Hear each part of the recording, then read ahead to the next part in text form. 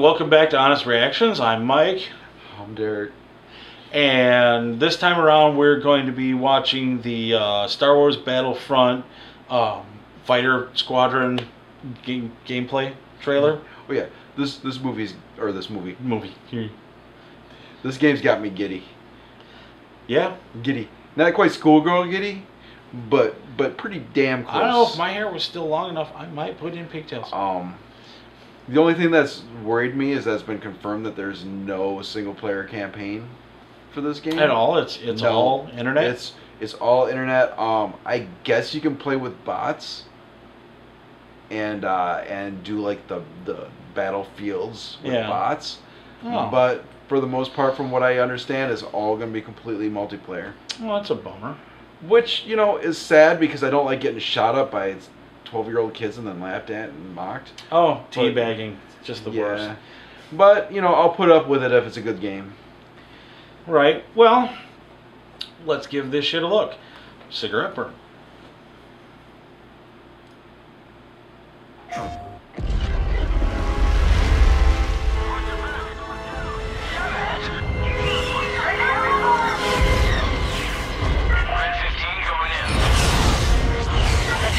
Fighters. There is an Imperial transport attempting to escape. Find the target and take it out. Okay, Red Squadron. Stay in attack formation. Oh, that's in-game. Yeah? Yeah, that's pretty. We have eyes on the Imperial transport. I'm loving the parts of you. Rebels cannot be allowed to intercept this transport. Ensure its extraction. Affirmative. Going in. The ship models. Show no mercy. Requesting A-wing backup. We could use some help. Copy that. Air support on the way. Man, I wonder if there's going to be like a playback function where you can watch your battle from outside the ship. We're pushing them back. Locking on. Great shot. I may never play ground battles. I've been hit. Right? Shake them off. Do not relent. Show them the power of the Empire. Yes. Didn't see that coming, huh? Gold leader has arrived. Gold leader, we're Seriously, outnumbered. if they could take this and make a new X versus Y. The Imperial transport is vulnerable. Take it out. Well, that's what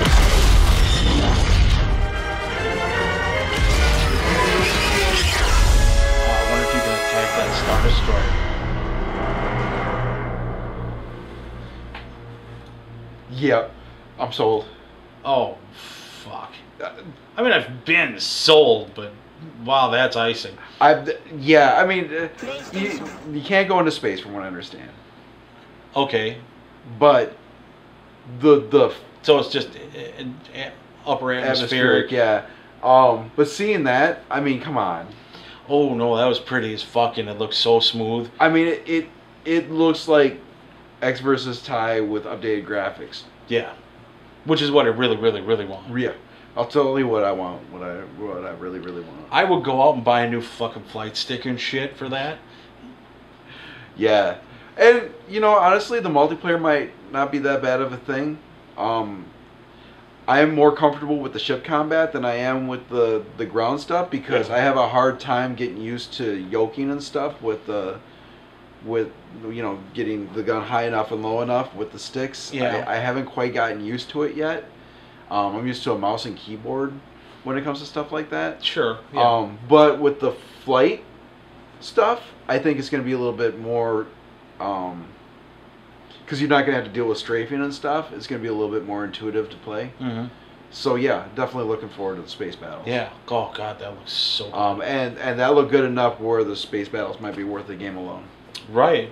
Yeah, absolutely. I mean, and the stuff we've seen of ground battles looked so goddamn pretty too. Mm-hmm. That, you know, I think unless the they ground battles might end up completely being the icing.